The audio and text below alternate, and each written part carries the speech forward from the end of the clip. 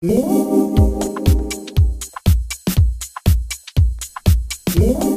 YouTube, Acrez here again with another Cinema 4D tutorial, and today's lesson is the first in the series of Xpresso tutorials where we're going to be covering the basics of Xpresso.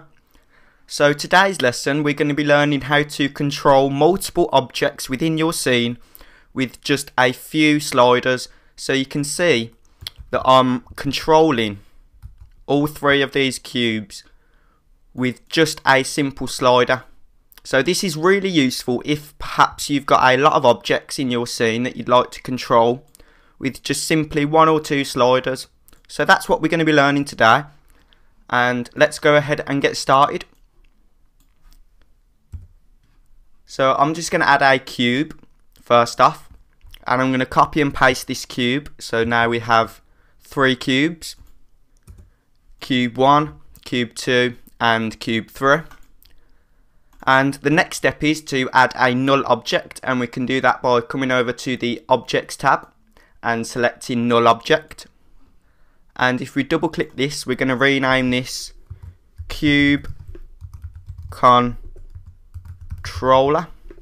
So this is where all the controls for the cubes are going to be attached to this null object. So now that we have our null object, the next step is to actually create the sliders itself, and we can do that by defining the user data, and we do that by selecting our null object, coming over to the attributes menu, and you're going to see a user data drop down menu. If you select that and select manage user data, we're going to get this nice dialog box, and this is where we basically add all the sliders and all that good stuff. So I'm just going to add a group, and I'm going to drag it out of the user data group so it's on its own, and we're going to rename this group Cube Options, and I'm going to create another group within the options, and we're going to name this Size Options. Okay, so now we're ready to create our first slider, and we can do that by selecting Add Data, and we're going to rename this Size.X. So this slider is going to be affecting the X size. Okay, so now what we have is a number of parameters and attributes that we can change. The first one that we're going to change is the interface, and we're going to change that from float to float slider, and that's going to give us a nice slider effect. And we're also going to change from percent to meter, so it's instead of being in percentage, it's going to be in centimeters, which the cubes are defined by. So currently all the cubes are set to 200 centimeters by 200 centimeters. So what we're going to do, we're going to set the default value to 200 centimeters, and we're going to select the limit max and set that to 10,000. So that's going to be the highest that it can go, and the slider max, we're just going to set that to 1,000. So the slider max, it will go up to 1,000, but if you wanted to, you could go up to 10,000, but we're just going to keep it to 1,000 now, and set the default value to 200 centimeters. That's all good. And if we select OK now, and we come over to our null object, you can see we have our nice slider, but it's not actually affecting anything, and that's because we haven't linked them up within the Xpresso dialog box. And we can do that by simply right clicking on the null object, selecting tags, Cinema 4D tags, and then come down to Xpresso. That's going to create a Xpresso tag on the null object, and it's also going to bring up the Xpresso editor dialog box. Okay, so the next step is to drag our null object into the Express editor, and also we're going to drag cube 1, cube 2 and cube 3. Resize them a little bit just so they're all nicely sized and in line. like so.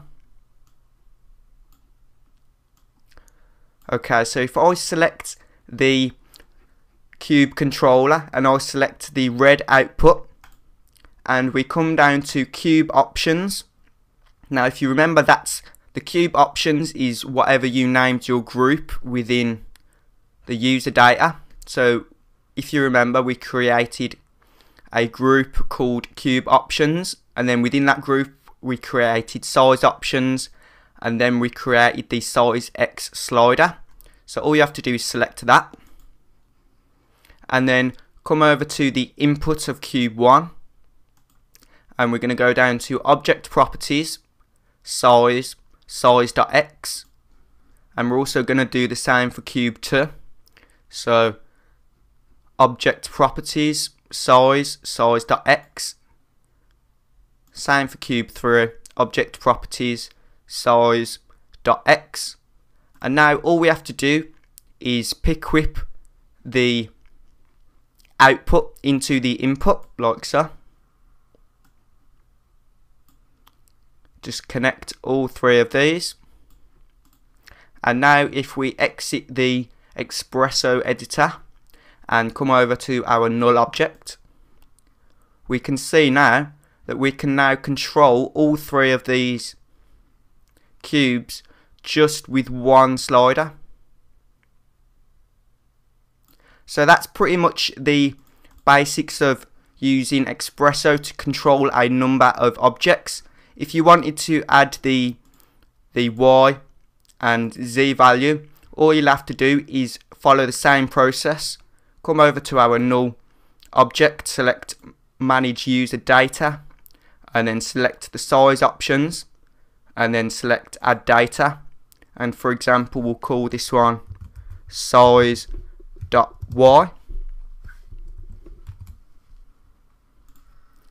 And once again, change the interface to float slider, the unit from percent to meter, and we're going to set the maximum to 10,000 and the slider max to 1,000, and we're going to set the default value to 200 once again, and select OK. So now we have the size.y parameter, but it's not affecting anything, and that's because once again we need to link them up within the Xpresso editor.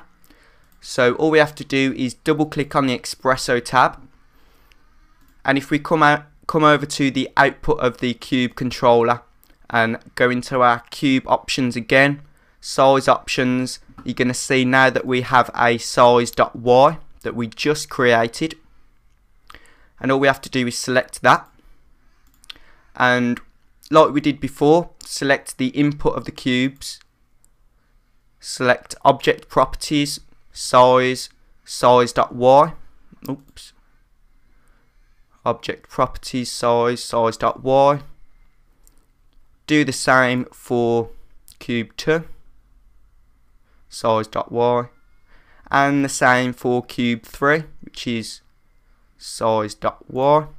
And then once again, all we have to do is pick whip these and link them up, so Y to Y.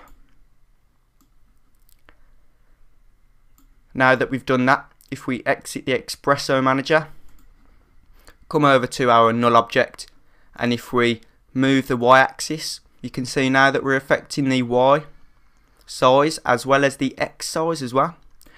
And if you wanted to add one for the Z size, all you'd have to do is follow that same process again. So that's pretty much the tutorial on how to control a number of objects with just a few sliders using Xpresso. So I hope you found the tutorial useful and you learned something new. So thanks for watching, and I will see you again very soon in another video tutorial. Catch you later, guys.